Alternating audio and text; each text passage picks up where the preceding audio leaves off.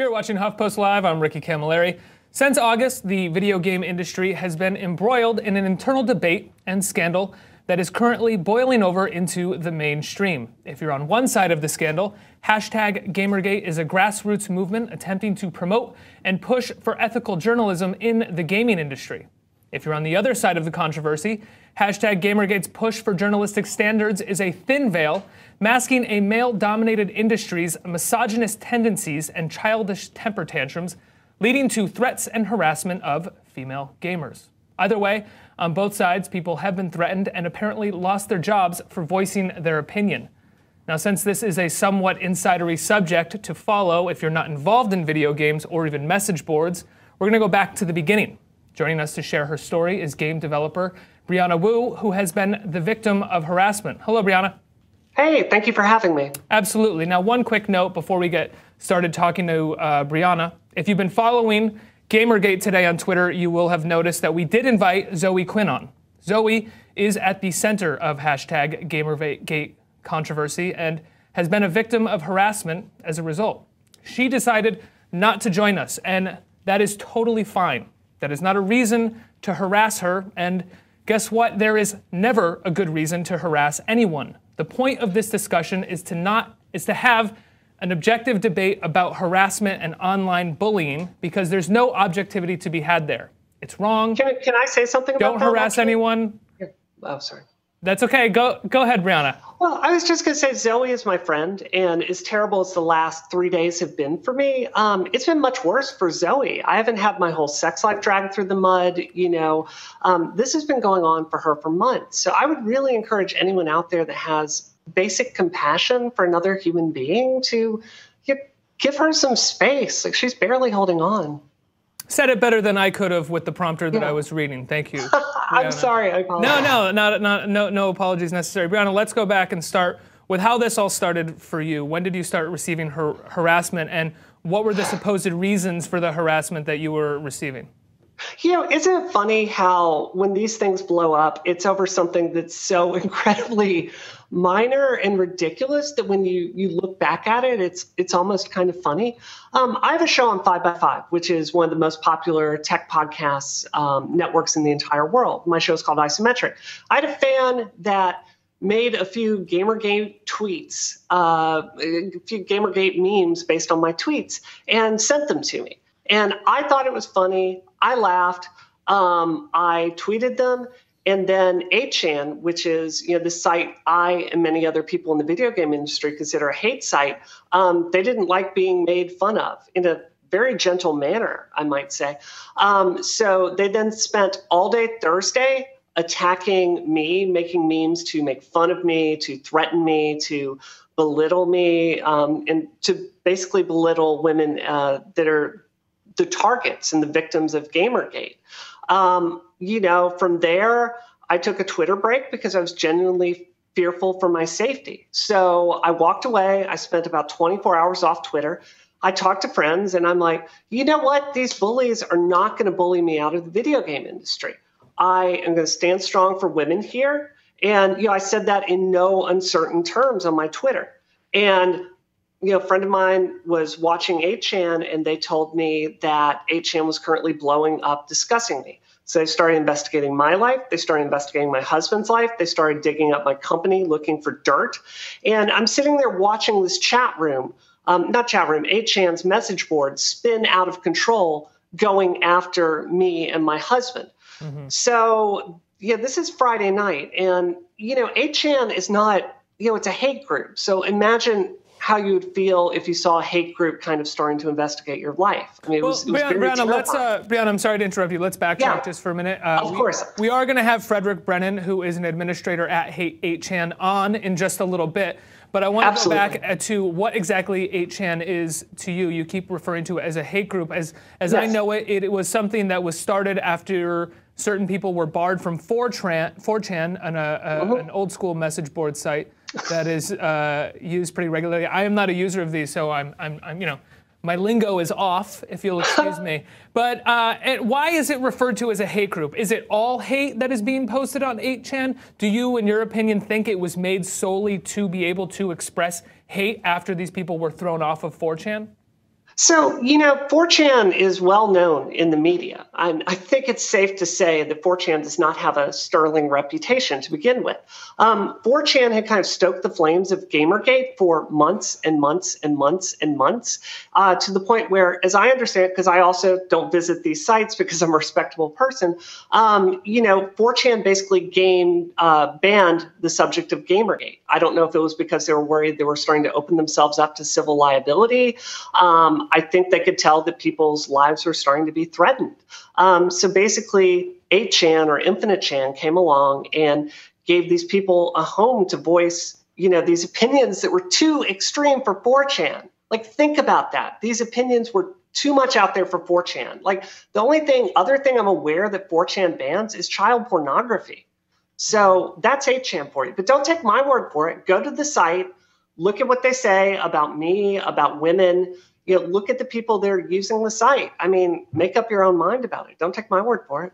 Absolutely. I want to bring in our other two guests right now. It's Fredrick Brennan, who is an administrator at 8chan, as well as Erik Kain, a contributor with Forbes. Erik, I want to start with you. Fredrick, obviously, we're going to give you a chance to defend yourself after hearing that, and we're going to open this up for a conversation between the three of you here. I'm hoping that we can keep it pretty civil. Everybody has agreed to that. Based off of my Twitter feed this morning and early this afternoon, it doesn't seem like it's going to be that civil, but I'm hoping that you guys can handle yourselves pretty well. Erik, I want to go back to August. I want to hear exactly how this started, because we've mentioned Zoe Quinn, we've talked a little bit about Brianna, we've talked a little bit about 8chan, but we've sort of talked about it in this roundabout way without giving the exact facts. Can you give me a brief rundown as to how Gamergate began and how we got to where we are today?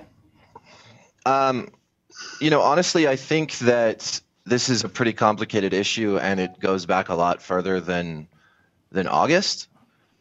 I would say that Gamergate is the result of kind of years of dissatisfaction amongst video game consumers, with the video game press, with some of the politics that the video game press sort of generally holds to, and with perceptions of journalists and industry being too cozy. I mean, I think it's a lot of different things, and I think that what happened with the Zoe Quinn scandal, and then following that, some articles posted about sort of gamers being over. I think what we saw was sort of a boiling over point that came after a much longer period of sort of hostility and alienation between readers at a lot of these websites and journalists at these websites. So I don't think it's just a straightforward one thing or another that led to this. I think it's a sort of a momentum that sort of boiled over,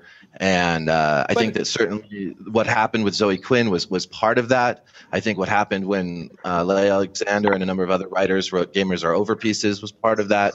And I think that because of the nature of sort of Gamergate as a Twitter hashtag, what we're looking at is not necessarily a group or a movement even, but a sort of wildfire sentiment that's been just waiting to happen for years. But Erik, would you agree that wildfire sentiment also has to do with misogyny and sexism a lot at times?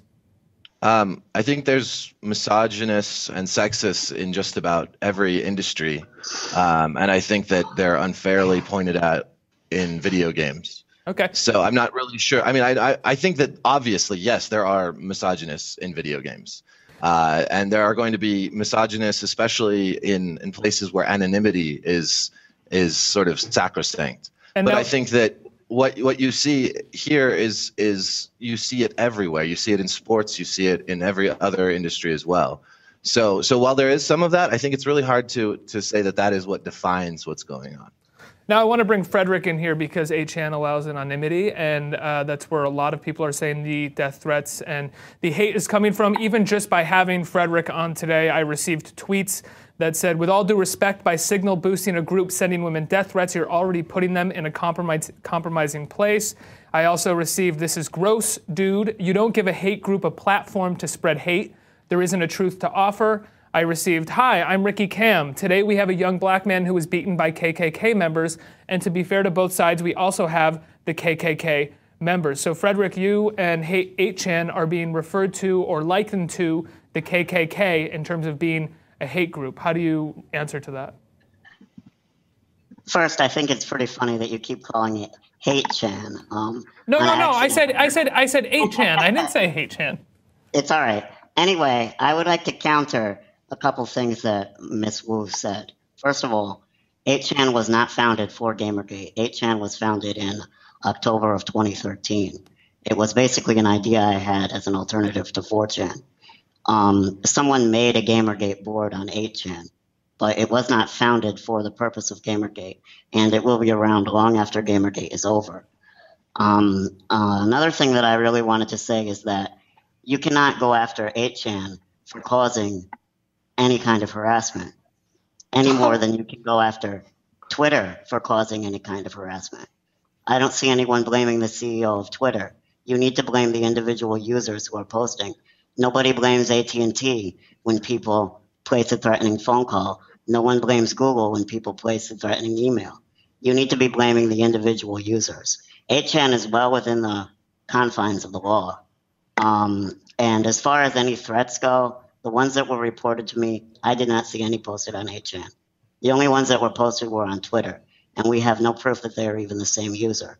I would say to Miss Wu, let me respond to this. This is ridiculous. You've got to Brianna, I want to let you respond in just a second. Just let Erik finish. He's almost done. And Brianna, I'm going to come right to you. Thank you. All right. I would also say to Miss Wu that if she was really so scared, she would have went to the police instead of tweeting. That's all. Okay, let's go right to Brianna. Go ahead, Brianna. Let's go through this one more time. I need to tell you, before I was a software developer, I was a journalist. And one of the most important classes I took in college for journalism was communication law. And I think Fredrick is delightfully oblivious to both the legal environment that he's exposing himself to. He chooses. He made a choice. In fact, he tweeted and bragged about this, about making a choice to not keep IP records because there's no law that requires him to keep IP records of people that use his site. So he has made a choice that makes it impossible or very difficult for the police to hunt down these people. So let's not pretend like he's an innocent bystander here. In fact, he's opening himself up to massive civil liability because I can't go after the people that are saying these things to me on his site, or at least it's very difficult. He makes it very difficult to do so. So he's not understanding that he opens himself up to a massive amount of civil liability for defamation and these other things. Huffington Post can't run. If Huffington Post ran on the front page an article about the things that 4chan is saying about me, claims, not opinion, claims that they're making, you guys would be opening yourselves up to a huge lawsuit.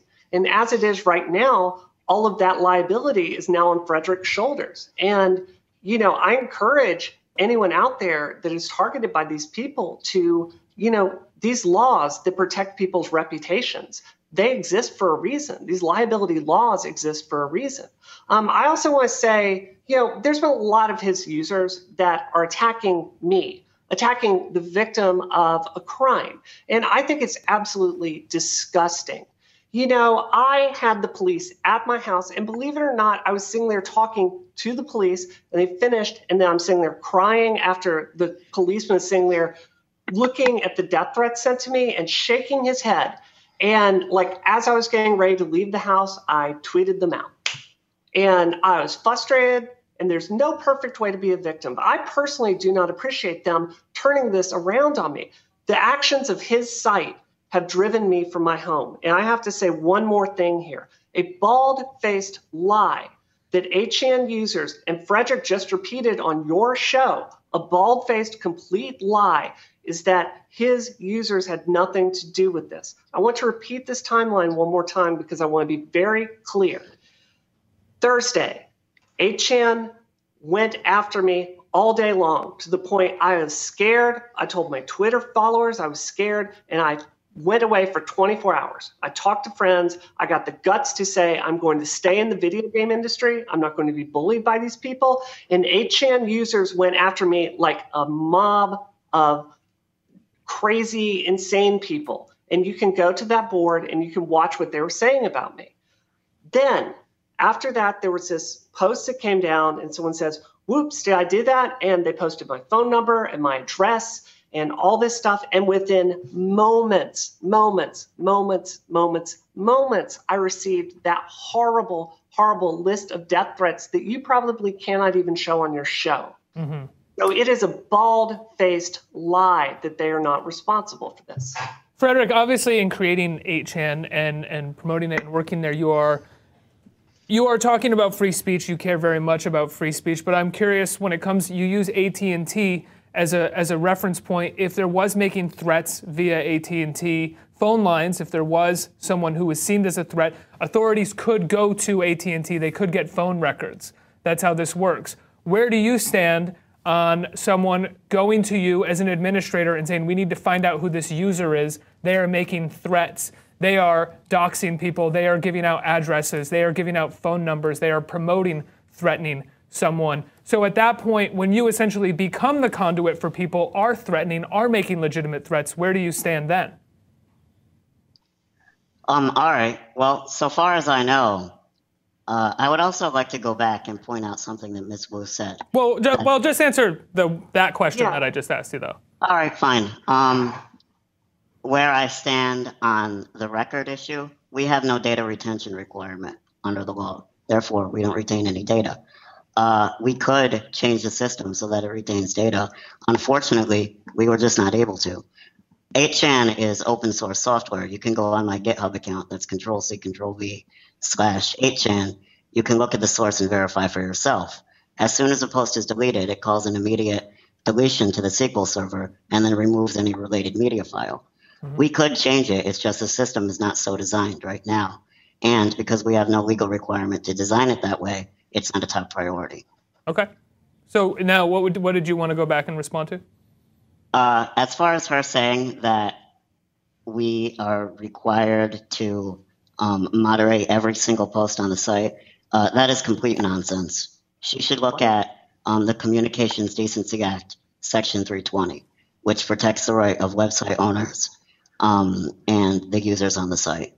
So I don't have the exact snippet in front of me right now, but basically it says that website administrators are not responsible for the content that their users post. That's why things like Facebook, Gmail, everything we enjoy on the internet today can exist. Mm-hmm. That is an insane statement. Look at the history of Google and YouTube.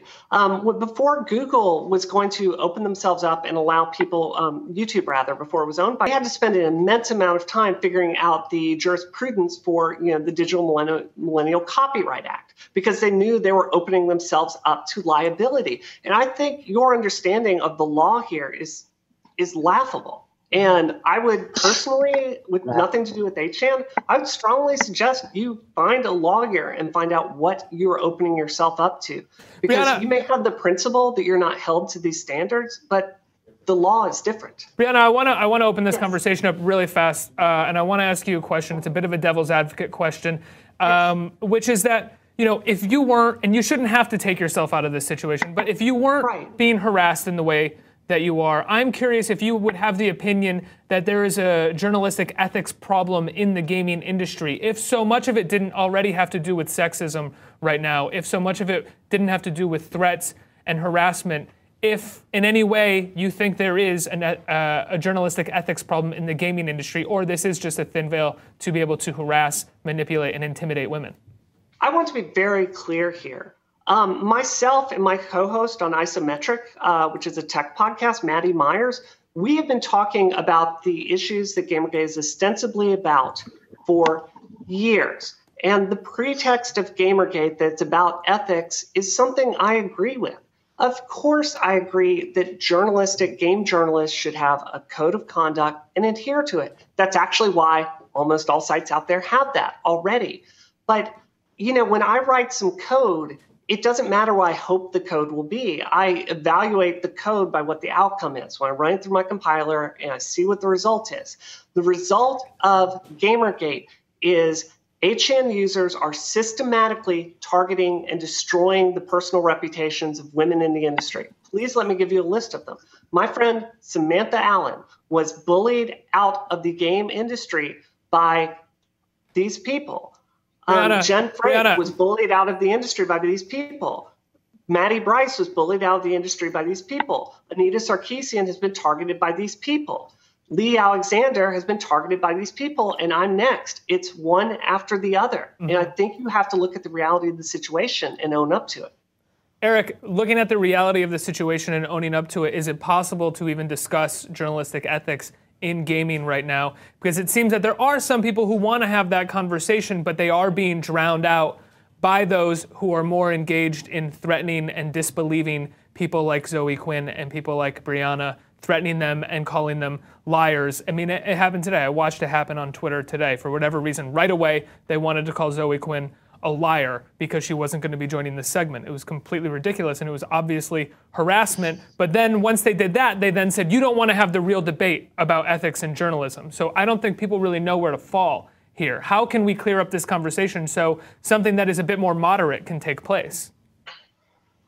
That's the $64,000 question, honestly. I think that there's just, at this point, it's almost discouraging. There's so much animosity in every direction that having a reasonable conversation is a huge obstacle. There is a lot of anger. You see it on Twitter. Twitter is one of the worst places to have a conversation at all. 140 characters or less inevitably turns into a lot of blame and shouting. And I still sort of hold out hope that through all of this we can find common ground. Maybe because I'm naive, or maybe because I'm an optimist. I think that there are, like I said, this whole thing goes back so long. There is a problem with harassment of free. There is a problem with perceptions of game journalists being in bed with industry. There is a problem with this sort of just weird hostility between writers and readers. And I guess from the beginning of this, I've always hoped that somehow maybe it would spark a dialogue. But what I see more and more is that I think the loudest voices are prevailing, and that dialogue is becoming increasingly difficult Hostile. to have. Increasingly That's why I'm here. Brianna, I'm sorry. Yeah. Brianna, we do have to wrap up. Before that, we do wrap up. I want to say one thing to Fredrick and Brianna. The both of you are incredibly brave for joining this debate, having this conversation with each other. I think it says so much about your intentions and about your objective within this controversy to join this panel and have a conversation. My intentions are to get 8chan off my neck and the other necks of other women in the industry. Absolutely. We can have a conversation about this stuff after you stop terrorizing us. And we will continue having this conversation here at HuffPost Live. Fredrick, Erik, Brianna, thank you so much for joining me. It's been a... Believe it or not, Brianna, 8chan is not all about you. All right, guys. Let's I don't want to leave it there. Fredrick. It was kind of unnecessary to do that. Brianna, I apologize for those last comments. Well, Keep watching HuffPost Live. We got a lot more coming up next.